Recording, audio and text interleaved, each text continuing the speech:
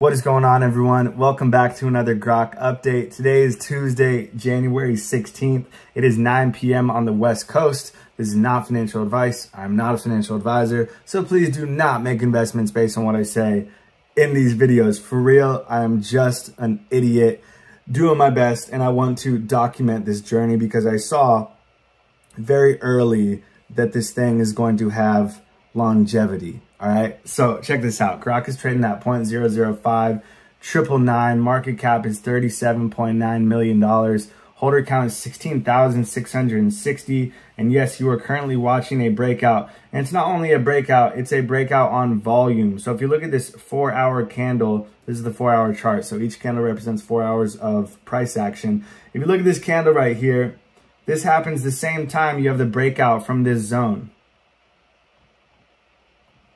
So it was in this zone for, since the start of the year, actually. So like over 2 weeks, it was just ping-ponging around. Right now, you're seeing the breakout. Now, why was this not the breakout? Because there wasn't coinciding volume.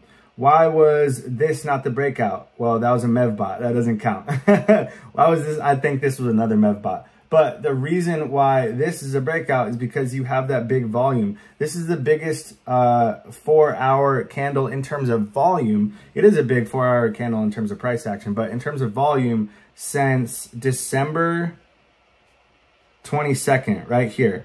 So most volume on a 4-hour candle in the past 25 days, all right? Volume precedes price. You're witnessing that in real time. Look, it's up even more. Now we're into 0.006. All right, so resistance levels are 0.006, then 0.009, and then 0.014. And then in all honesty, there's not much between that and the all-time highs. And I've been saying that for weeks, but that's just because that's what the chart is saying. All right, so that's where the most volume has been accumulating at those levels that I just stated. So looking pretty good right now. This is the 4-hour.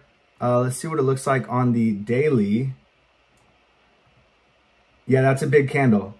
Nice, bullish engulfing. And it's funny because if you zoom out to the daily, this is why it's important to look at multiple time frames. If you look at it in the daily, it's just a double bottom, dude. Look at you got the neckline at 0.006 where it's at right now.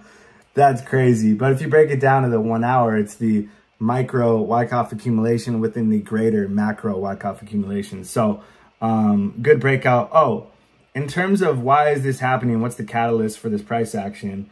Oh yeah, also on the 15-minute or the 5-minute, it's playing out a bull flag, and it's looking like it's going to break out. This could become a double top, but I'm going to tell you why I don't think it's going to do that. All right, so it could do that, come back down to the neckline, and which should be right here, and then go back down to like 0.005. I'm going to tell you why I don't think it's going to be a double top, and I think it continues going up. All right, so you had all that volume, and I was watching it, and it was big buys, like $10,000, $20,000, 5-figure buys, you know, like pretty hefty buys, and you're still seeing them. And a lot of them were bought or smart contracts, as shown by the yellow insignia on the right-hand side.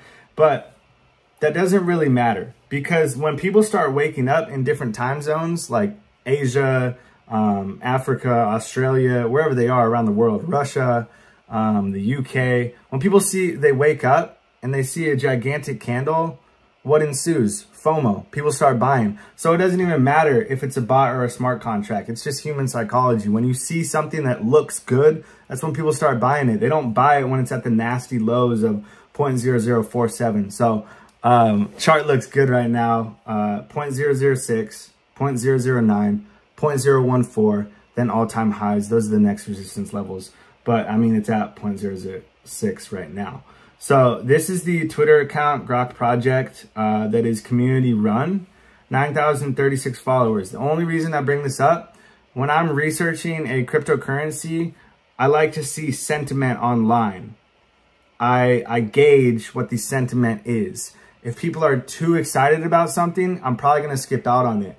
But in terms of GROK, like, people are really excited on it, but that's because they've built a foundation of a strong community, and people's vision for GROK is a lot higher than, what is it, like 37, I don't even know, 39 million I don't know. It doesn't matter. It's just shy of like, okay, 37.9 million. It doesn't matter. But a coin that has survived this long with a community that's strong, with a narrative that's nearly perfect, like, I don't mind seeing excitement. But if it's a brand new coin and, you know, so I say all that to say that a big portion of my my trading theses comes from looking at social sentiment online. All right. And the GROK Project X account has grown, I think it's like 200 followers in the past 24 hours. Socialblade.com will show you day by day how much it grows. And that's the most growth it's had in like 2 weeks. So good sign from there. GROK looks good. I still think it's going to do $1 billion. Love you guys so much. And I'll see you for the next update. Peace.